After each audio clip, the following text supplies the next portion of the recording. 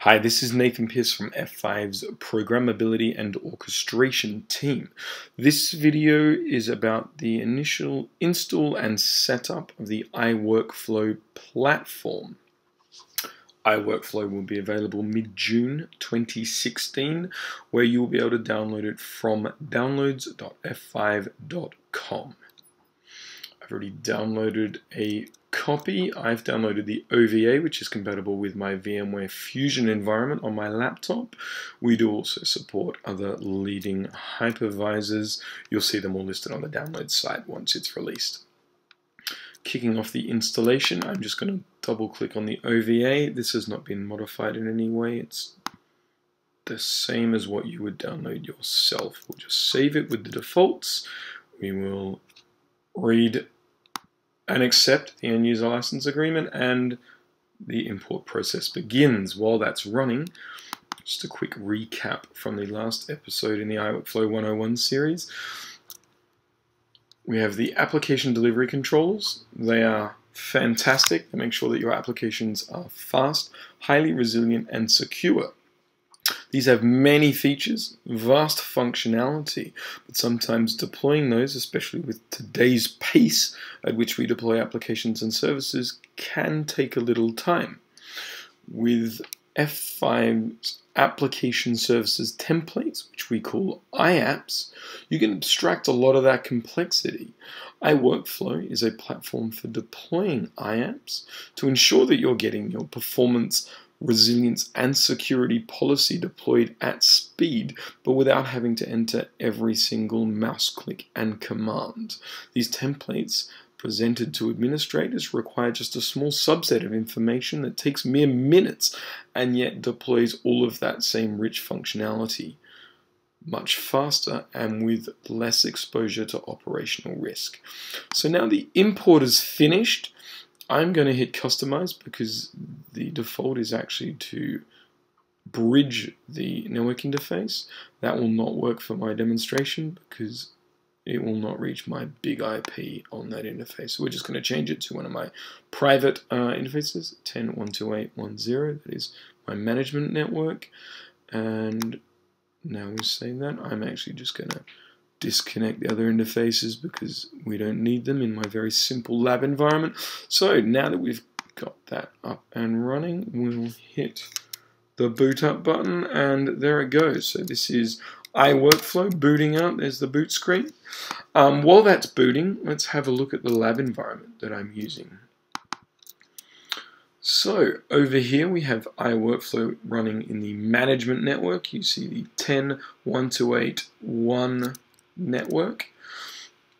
The big IP is also connected to that network. The big IP is also connected though to two other networks. We have the user side of the big IP proxy, and we have the server side. The user side is the 10.128.10 network, and then the internal, we have the 10.128.20 network.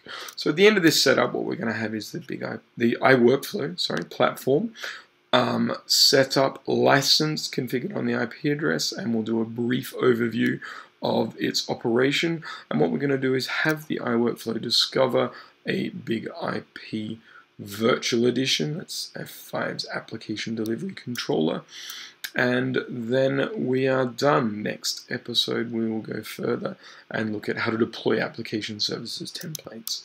So we'll just quickly check where we are. We're still booting there. So once we've got this environment set up, like I said, we'll discover a big IP device. There is a step in that process where it's going to update the big IP's REST framework. It's going to give the big IP some additional functionality so that we can really streamline some of these workflows. iWorkflow is all about stitching together the workflows of your environment. There's some very advanced REST API extensibility that you'll see and learn more about in a later episode. But again, today it's all about just getting it up and running to show you how you can do the same in your own environments. So we should be getting near, there we go, it's booted up now. So the first step is getting it networked so that we can log into the graphical user interface. So we're going to log in with the default root user. The default is root and the default password is default, you'll see the prompt there says no license. Not a big surprise there. Anyone familiar with Linux or Unix is going to recognize this command. Ifconfig, the interface config. Now it's got a default of 192.168.1.245. It's the default IP address. Now to save you having to learn all those Unix or Linux commands, we've actually got a neat little utility in here called config. So we're going to hit config. Here we go. And OK to set up the IP address. Now it's picked up default by DHCP. You'll take a note though from my lab environment, it actually says 130 on here. It's picked up 130. So just to show you how this works, I'm going to change it to match the diagram. So I'm going to say no to the automatic IP address configuration. And I'm going to tell it, no, let's make it 130 just to be correct. I'm going to hit tab and OK. I'm going to go with the net mask and hit OK again. Do I want a default route?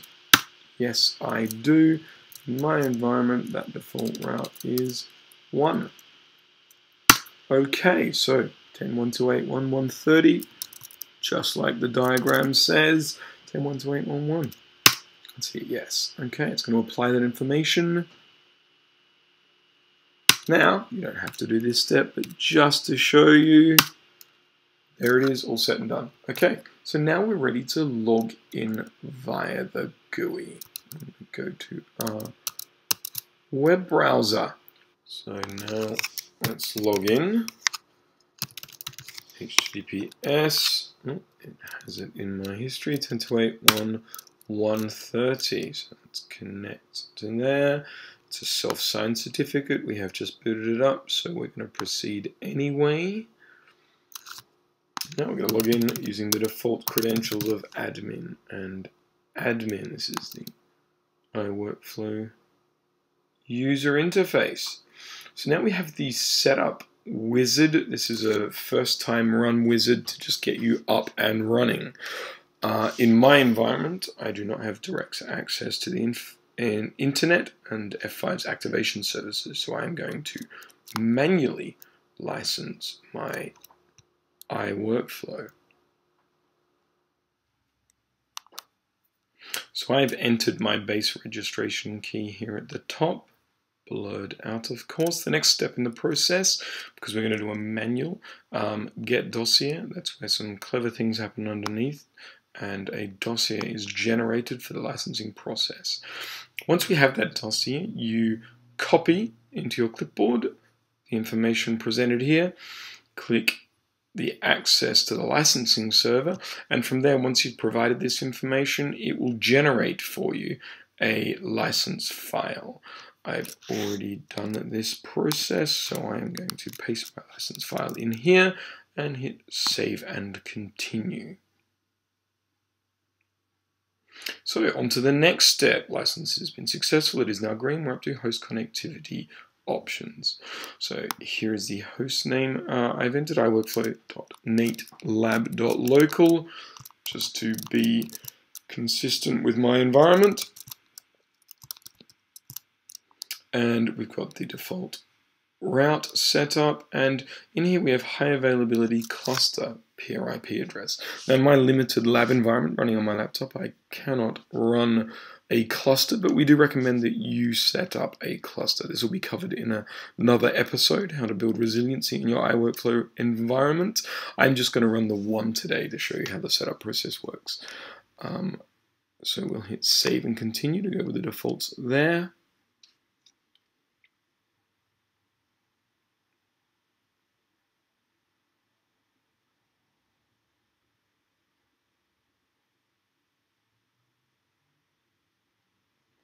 Next up, DNS and time servers. Time servers is very important. You shouldn't overlook this one. If your iWorkflow platform gets different time than your big IP, it can cause some issues. They don't like to be different in that sense. So it's very important that you set up NTP environment. I don't have NTP running on my laptop, so I'm just going to manually keep track of the time servers. This environment only runs for very short periods of time, so it's safe here. But if you're going to be running this in a lab or in a production environment, you definitely want to be setting up NTP to make sure all the clocks are nicely synchronized. Let's accept the DNS settings. Next up, changing of the passwords. I'm going to do the right thing and actually change all of these from the defaults.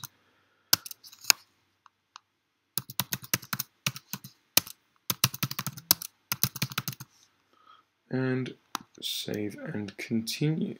So now we have the summary page at the very end, and we can move forward to save and continue on that. And we have a platform that is up and running. So now we have the administrator interface of iWorkflow.